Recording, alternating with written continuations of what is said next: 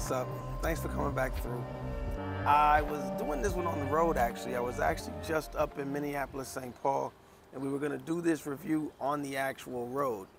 But what happened is I couldn't do the road noise and the microphone was not picking up my voice as much as it was the road. So I got this entire review done, went back through it and I'm like, come on. Today we are gonna be talking about a shoe that I'm super impressed with for more reasons than one. The shoe itself is great, but what I really love about the shoe is that a major brand who typically does not make a shift for the customer, your Nikes, your Adidas, your Asics, these bigger brands already have our money. So they don't make a shift for the customer at all. Well, this brand listened, and all of the feedback directly impacted the new design language of this particular shoe. So let's just get into it. I ain't got it all tied up pretty. I just slid it off because I'm actually wearing it today. We're talking about the Adidas Adizero Boston 12. Yo, this shoe right here is incredible. It's fantastic. I've already had it on for a few miles of jogging and walking. I just picked them up when we were up in Minneapolis, St. Paul. We were actually at a Masters track meet. So I was trying to get them before the meet so that I could do a little warm up in them, but couldn't find them. They were over at REI. I went to the wrong REI, blah, blah, blah. Long story short, picked them up the next day as a gift to myself for doing so well at the meet. You know, I really wanted to get this review out as soon as possible because I had the previous model like so many people. The 10 and 11 was a huge disappointment for a shoe that for Adidas has been a staple. I mean, it's named after the Boston Marathon. The Adidas Boston has gone through a lot of iterations with a lot of different technologies, but it's a legacy name, not unlike the Pegasus, not unlike Kayano. So you want to make sure that no matter how many iterations of a particular shoe you do, you're coming with the real deal for the customer, for the legacy of that shoe. And to be quite honest, the Boston fell flat, literally. Like the shoe felt like styrofoam, but there's a lot of good stuff going on. So let's get into it. Adidas Boston 12. As we always do, upper, midsole, outsole. Now, the crazy thing about this shoe is the previous model had a lot of overlays, and if you haven't been an Adidas fan for a long time, you didn't know where those were coming from. Well, that goes all the way back to a lot of the Adizero days. It goes all the way back to a lot of the Adistar days. We're talking early to mid 2000s. A lot of that design language they were bringing back in retro, but a lot of people didn't realize that it was retro. This go around, they went with a mesh. It's an engineered mesh, very, very open, very breathable. A few spots where the mesh tightens up to give some support. This fused overlay mudguard on the toe. There is no heel counter. It's mainly made from that fused strapping on the back.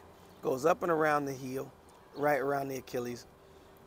This sort of flip up pull tab on the heel. It's convenient, makes a lot of sense, it's functional, but there is no hard heel counter until you get right down here to the bottom. Now on the bottom of that shoe, there is a very slight heel cup. And that's what I would call it. It's much more like a cup than it is a heel counter. You got what actually looks to be a light strike insole. It's much softer than your typical foam. Very, very comfortable actually. Normally I rip those out immediately and put my own in, but this one has survived for a little bit longer. There is a very slim, almost kind of suede felt tongue, and it's very, very comfortable against the top of your foot. However, it will slide just a bit because it is not gusseted along with that gilly lacing system. So with the gilly system, I don't think they could have gusseted the tongue. They would have had to find a way to attach it somehow to the upper portion of the upper, right where your foot slides in. Typically on shoes that aren't gusseted, I can sew it down, but the fused eye stays on this particular shoe don't allow for that. So I'm not sure how I'm gonna do that. You will get a little bit of tongue slippage and sliding off to the side. Not really sure how to stop that. It probably depends on your foot shape. I've heard some reports that some people didn't like the lacing. I don't know where that's coming from. I love the snug fit. You've got to somewhat be a fan of ghillie lacing systems. Ghillie lacing is the kind of lacing that actually loops up and around and has a sort of basket effect on the inside. So when you're pulling on it, it's pulling a layer on the inside as well as the top layer of the actual upper. I love it. I love the snug fit. Adidas hasn't done a lot with ghillie lacing. I think in years past, Nike has done a lot more with ghillie lacing, and I'm a big fan of it. So this helps the fit tremendously. They were also talking a little bit about heel slippage, which I can actually understand on this.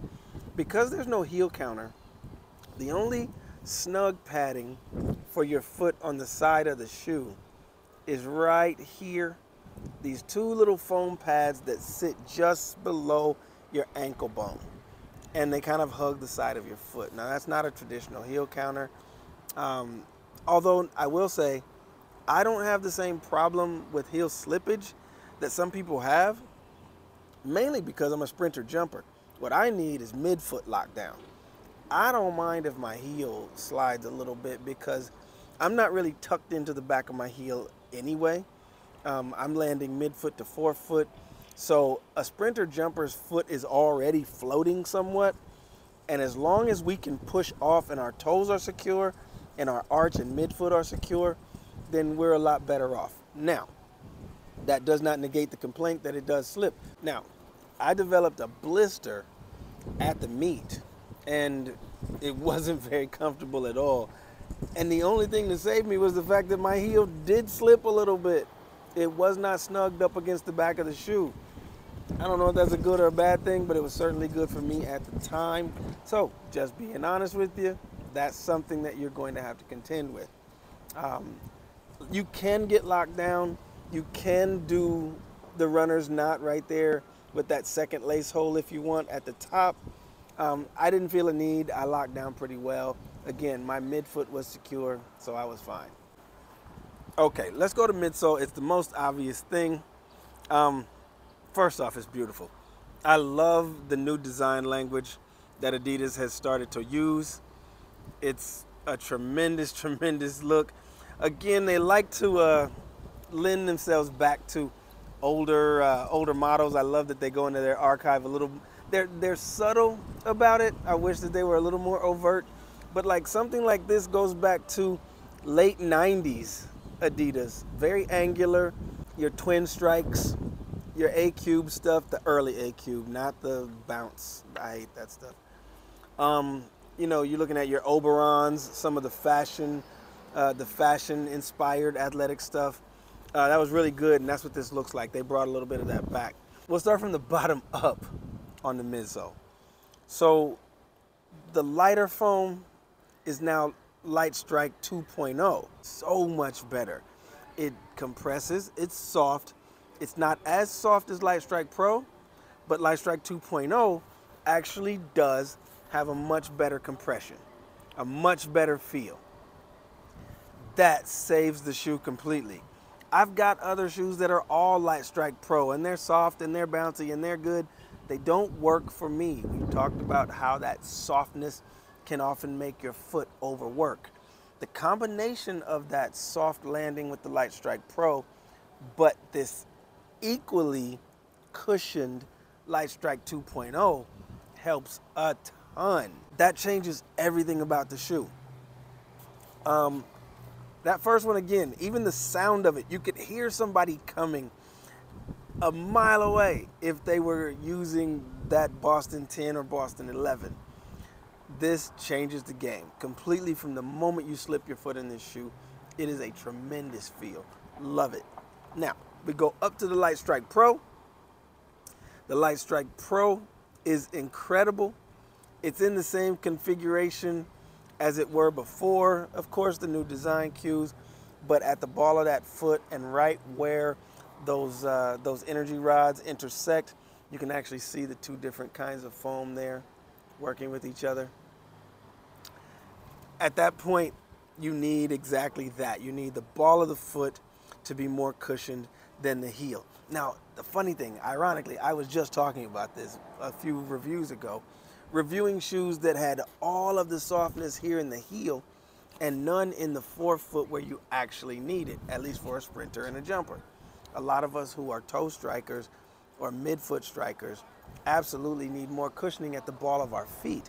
And a lot of shoes put the big chunk of super foam somewhere near the heel. This changes the game. The energy rods are obviously trapped inside. These are a softer version of the energy rod. They are not carbon fiber, they are fiberglass, or as our Euro friends would call them, glass fiber.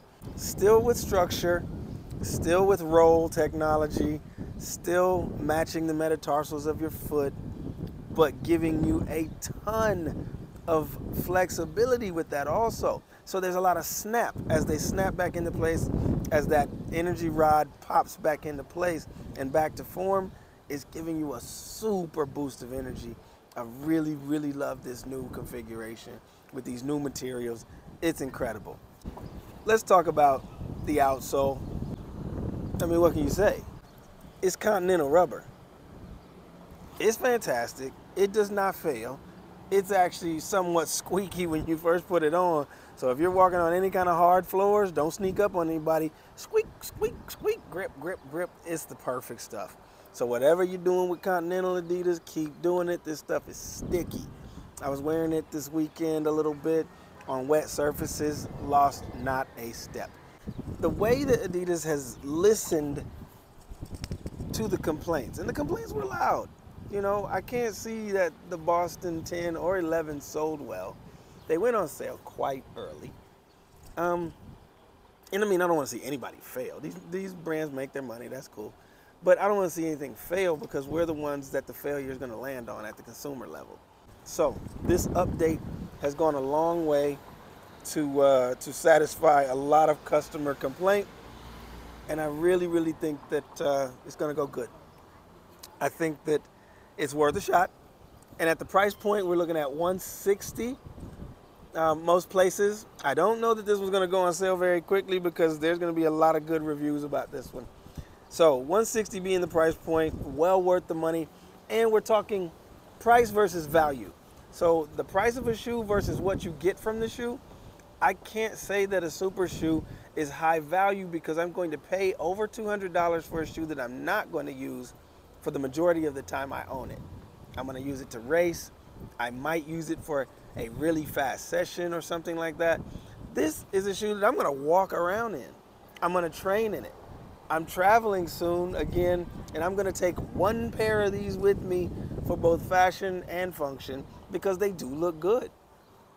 The value for a shoe like this is super duper high. And so the price is what you pay, but the value being what you get, I am way up on purchasing this shoe. Gotta love it. All right, so that is the Adizero Boston 12. It's the shoe so nice that I bought it twice. I had this model coming from Adidas already. I saw that they had a different color up in the city, so I bought this one, knowing that this one was on the way. What can I say? When it's good, it's good. Thanks for coming through. Peace.